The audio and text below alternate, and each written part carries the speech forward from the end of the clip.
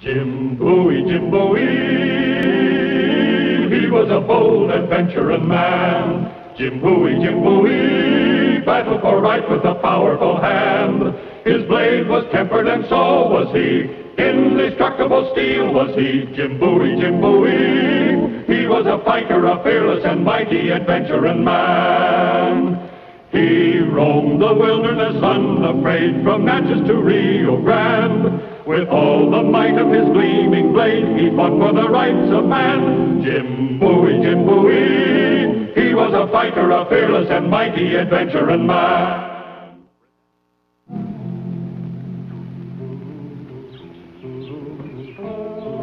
Morning, Mr. Bowie. Morning, Eli. The horse ready? Yes, sir, right around the side.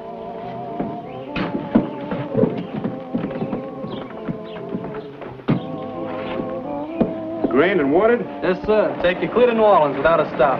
Thank you, Eli.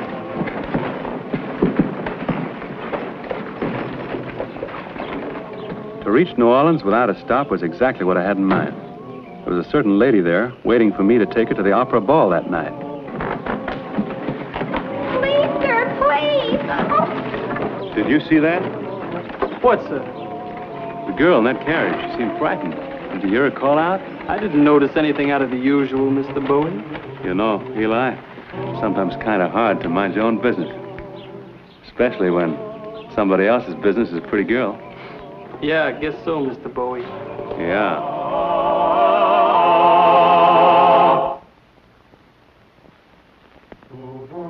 As I jogged along on my way to New Orleans, I finally convinced myself there was nothing unusual about that incident in the coach. Just an ordinary quarrel between a headstrong girl and her parents. Then, as I began to turn my mind to the anticipated pleasures of Annabelle and the opera ball, there occurred another of those unpredictable incidents of the road.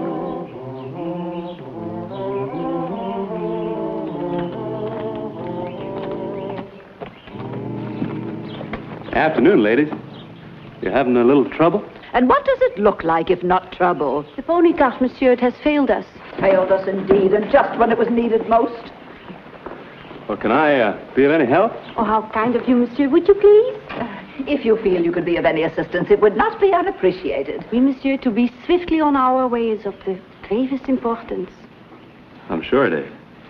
Let's have a look. Well, if you ladies can manage the wheel, I'll lift the cart and then you slip the wheel on the axle. Oui, monsieur. Next one ready, sir. Ready? Push. That's it. Push. Good. Just one thing, ladies, before you go. How are you going to keep the wheel on? Pardon, monsieur? There's no nut to keep the wheel on. That's why it came off. A nut?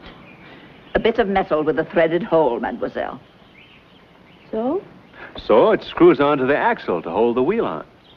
Chances are the nut fell off back the road a piece. It is necessary that we have this nut? Well, without it, the wheel's going to come off the next bend you come to. I'll have a look.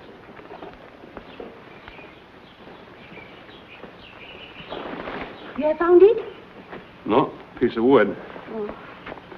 Oh, if only I had not permitted Marie-Lou to leave with that woman. But she said she was Marie-Lou's aunt, monsieur, so why should I have doubted her? Mary Lou? One of our pupils at Miss Peabody's Select Female Academy. On Charter Street. You must know of it, monsieur. The Select Female Academy? I know it slightly. The young ladies there are so young. Oh, monsieur, I'm so worried. Miss Peabody has every right to send me back to France in dishonor and disgrace. Do you think she would do that, monsieur? Did she bring you over here? Yes, to teach the Select Females the pure Parisian accent. Oh. Oh, but she's such a strong woman with such a control over the emotion. I cannot tell if she will forgive me or not. So you see, we must find Marie-Lou, do you not, monsieur? Yeah, I'm beginning to. It is so important in so many ways, such as the handsome contribution Colonel Carter have promised to make to the Academy. Colonel Carter? Yeah, Marie-Lou's papa. Oh, he is very rich. And Miss Peabody is so desirous of enlarging the school. Oh, but if we do not find her, I'm afraid poor Miss Peabody will never see the handsome contribution. Yeah, I see. That's bad. Yeah, and all because of me, monsieur. All because of my foolish trust in people. Oh, I'm doing it again. I'm trusting you, a man, an American. Oh, zut, alors what is happening to me? No, mademoiselle. No need to get upset. To have trust in people, it is a Christian virtue, is it not, monsieur? Yeah, I guess it is. Up to a point. Why are you telling me all this? To be honest, monsieur, I do not know, except that... Oh, perhaps I thought you might be able to help. You will help, will you not, monsieur? Well, I'd like to help, but you see, I got someone waiting for me in New Orleans. It's a matter of urgent business. Any luck, ma'am? No, sir. And I doubt that the pair of you have had very much either. We were introducing ourselves. Monsieur, may I present Miss Peabody of the Select Female Academy of New Orleans? Jim Bowie at your service, Miss Peabody. And just what else have you confided in this total stranger, mademoiselle? Oh, only the reason of our search, Miss Peabody. Really? Well, come along, Angelique. I see no reason for further detaining this young man. But what about this small piece of iron with the hole in it? Never mind. Just a minute, ladies. I don't wish to pry into your personal affairs, but I do know you're in a hurry. And I think I can fix your cart, at least well enough to reach the next town. With your permission, of course. We could spend all day looking for this nut and never find it. Permission granted.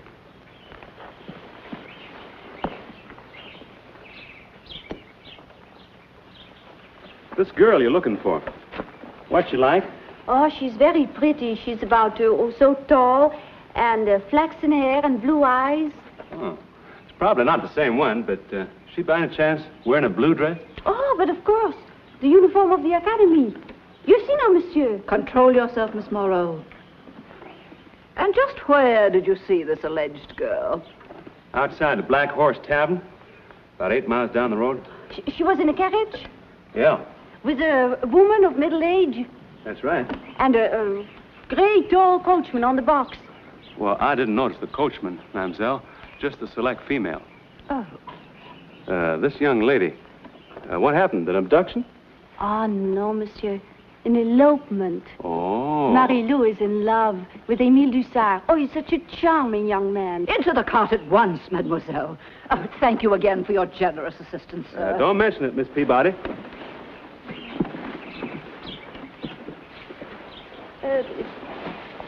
This tavern, monsieur, would it be... do you think you could show us this tavern? Well, I guess I could, yes. But naturally, I would reimburse you for your loss of time. No, ma'am, it's not that. It's just that, see, in this deal I'm working on, I got a lot of competition. In fact, if I don't get there on time, I'm liable to lose out entirely. You can't miss it, ladies. Straight down the road, Black Horse Tavern. Ask for a boy named Eli. Thank you, sir, again. Yes. Au revoir, monsieur. I will remember you in my prayers. Oh, thank you, mademoiselle.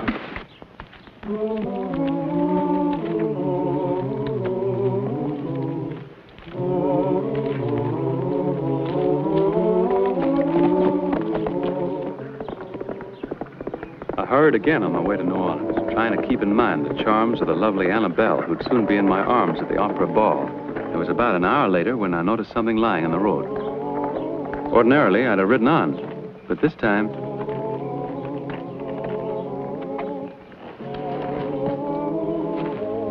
The book proved to be a missal, or prayer book, that's used to follow religious services.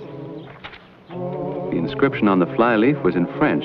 Roughly translated, it read, "For my beloved daughter, Angelique, from her loving mother." No, sir, I told myself. I'm not going chasing after those select females. I got a select female of my own waiting for me.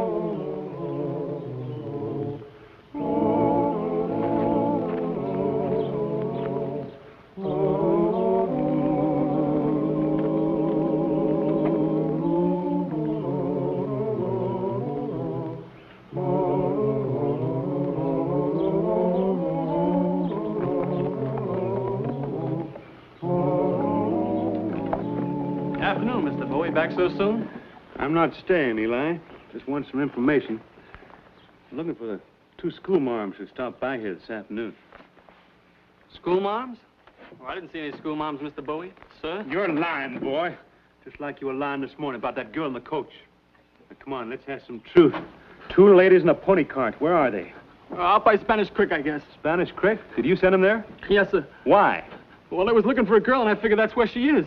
All right, let's hear it all. A friend of mine come here the other night, and he wanted to know if I knew anybody that could help him get his girl. Get her? Yeah, some place her old man was keeping her prisoner in. Was your friend named Emile? Yeah, yes, sir. Emile Dussault, do you know him? I heard of him. Did he rescue her? Well, that's what I don't know, Mr. Bowie. And it's got me kind of scared. You see, I got these friends from Spanish Creek to help Emile, but I ain't seen them since. They're the ones that drove off this morning in the coach. Name of Odin. All right, Eli. If you're telling me yarns, you better not be here when I get back. You understand?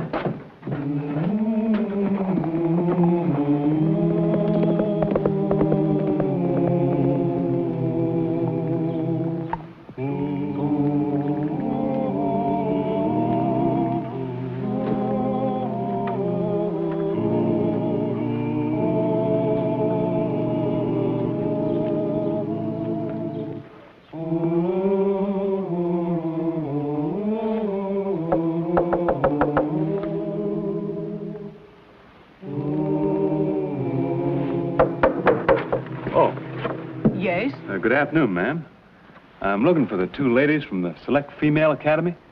Would you tell them that Jim Bowie's waiting to see them, please? You must have mistaken the place, monsieur. Sorry. Good day.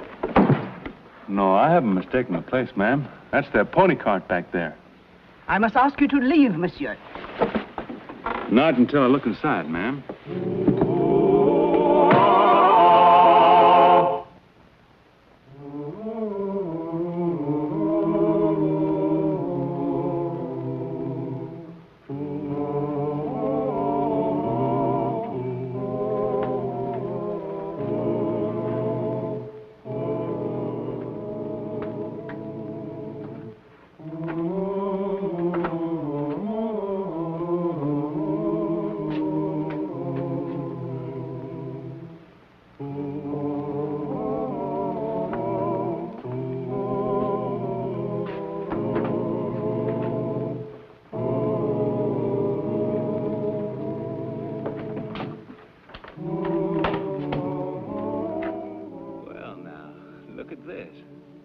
Mademoiselle Angelique.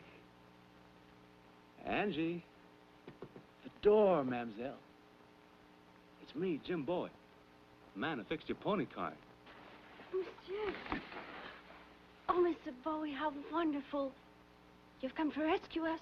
That was a general idea. But right now, I could use a little rescuing myself.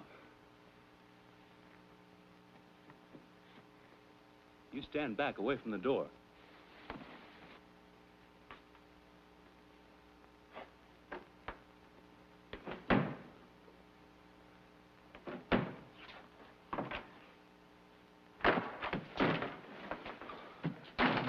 Monsieur, you're hurt? Oh, not any more than I was. Well, tell me, where is everybody? Where's Miss Peabody? They took her away, I know not where. Oh, monsieur, we have fallen into the hands of desperate criminals. We will all be murdered. Now, mademoiselle, it's not that bad. Is it? They hurt you, monsieur. Yeah. Oh, mon Dieu. Death is imminent. I sure hope not, mademoiselle.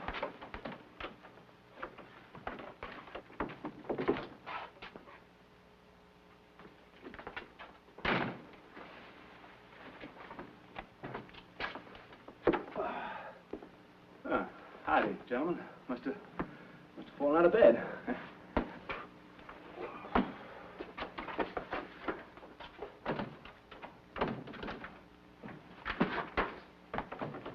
Mademoiselle.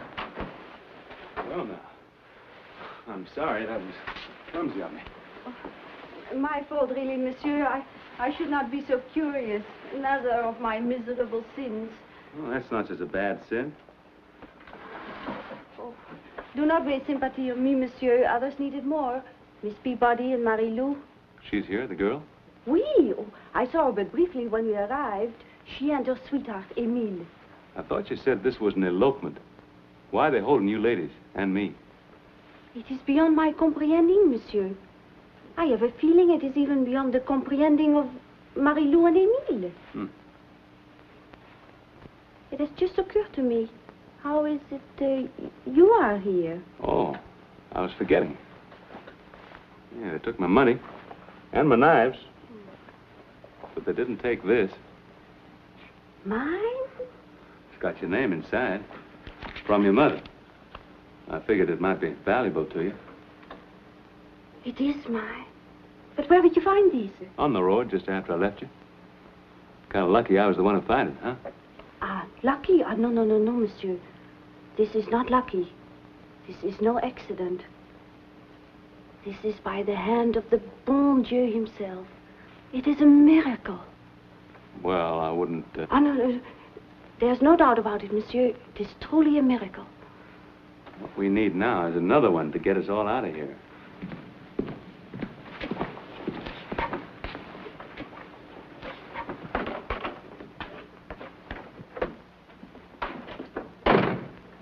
Oh, how thoughtful of you, monsieur. You may set it here.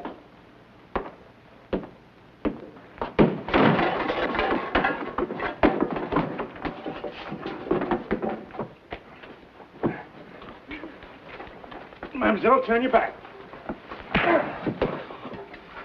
He has fainted, monsieur? That's right. Well, when he wakes up, we will try out, no?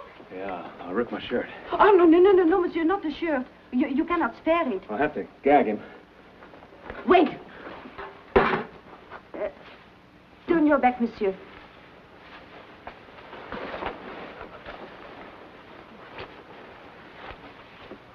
Monsieur, if this is not sufficient, I have a further supply. This'll be sufficient. Thank you, Angie. What did you call me, monsieur? Angie. Angelique's just a little long, don't you think? Do you mind? Oh, no, I like it. You can call me Jim. Oh, I like that too, Jim.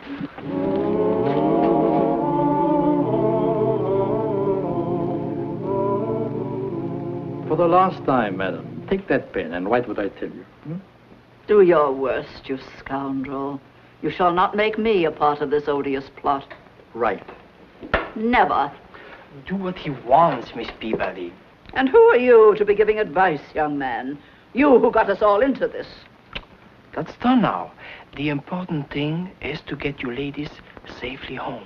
Write what he asks. I shall write no lies for this felonious criminal. Your final word, madame? My final word.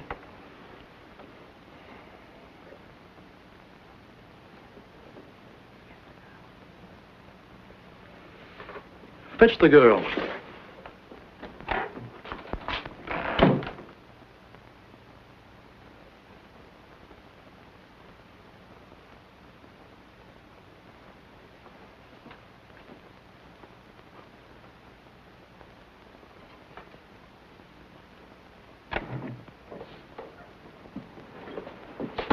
Mary-Lou. Mrs. Peabody, ma'am, I'm so frightened. Dry your tears, Miss Carter.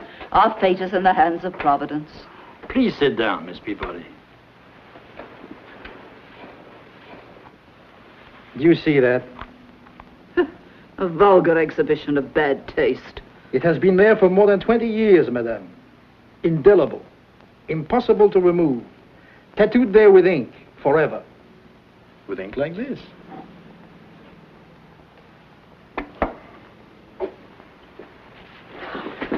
Should I tattoo the message on the beautiful face of this girl, madame? Or do you prefer to write what I shall tell you to write? Right, Miss Peabody. You have no choice.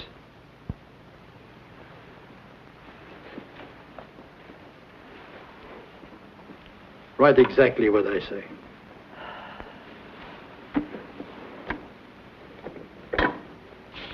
My dear Colonel Carter, if you wish to see your daughter alive, you will send me the sum of $10,000, which sum will be delivered by...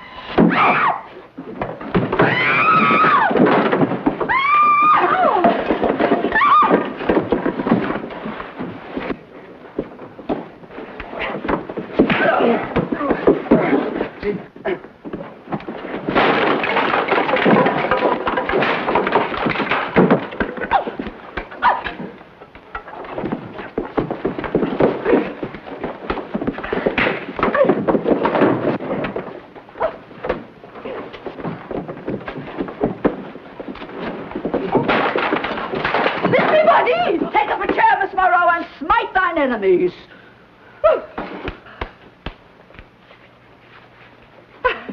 As I often say to my young ladies, there is nothing quite so salubrious as brisk physical exercise. It was fine while it lasted. Oh, zut alors, that I should have come in late and missed the best part. Oh! More self-control, Miss Morrow, if you please. Allow me to introduce myself, monsieur. I know all about you, Emil. I'm Jim Bowie. We better get these fellas tied up while they're still out cold. Get those ropes. What are your plans for these criminals, Mr. Bowie? Oh, have them jailed for abduction, extortion, and robbery. Splendid. And I shall be there to testify against them. But will it not be in all the newspapers? Naturally. It will be an object lesson to all other criminals. But what will it be to Marie-Lou's papa? Oh, he will be most angry. Not only with her, but with Miss Peabody's Select Female Academy. What of the handsome contribution? On second thought, Mr. Bowie, perhaps it would not be wise to bring these men into court. Could we not give them their just deserts in some other fashion? Let me worry about that, ma'am. There'll be no scandal. Thank you, sir. And there will be no more of that, young man. Not while this young lady is in my charge. What you do later does not concern me. Out with you now and harness the pony to the cart. My cape and prayer book, Emile. And this time, Miss Moreau, you will not let her out of your sight until we are safely home. Hurry along now.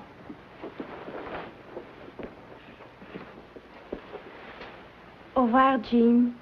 May le bon Dieu bless you always. Goodbye, Angie.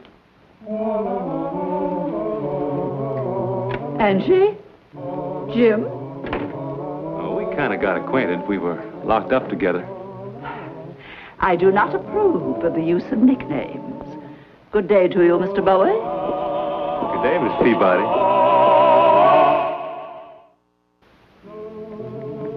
Once more, I hurried on my way to Annabelle and the Opera Ball, after dumping the prisoners on a steamboat bound for Natchez under the Hill. Must have been just about sundown when I rounded a bend a few miles out of New Orleans, and there...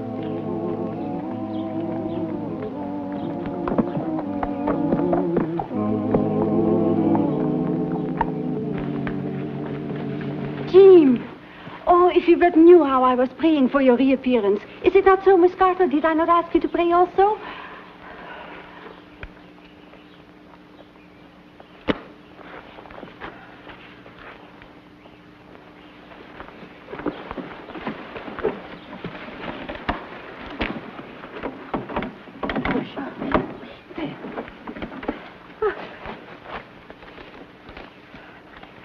Oh, I do so regret delaying you again, Mr. Bowie.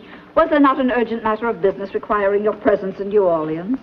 Well, the fact is, I was taking a young lady to the Opera Ball tonight. But I'm so late now, I guess she's made other arrangements. And Miss Peabody, may I remind you, you still have to get a nut? A nut. Into the cart, Mary Lou. You too, Angelique. I'm so sorry, Jean. If there were only some way I could make it up to you. Whoa, now. You just said something there. Yeah. Miss Peabody, I'd like the honor and privilege of escorting Mademoiselle Angelique to the Opera Ball tonight. With your permission, of course. Well, we're both in your debt, to be sure, Mr. Bowie, but I'm afraid... Thank you, ma'am. Thank you kindly. Young man! Isn't he just the most divine thing ever?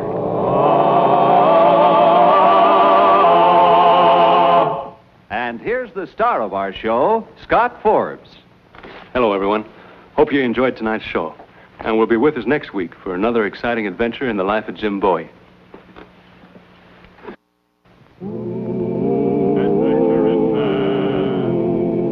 Adventure in man, Jim Bowie, Jim Bowie.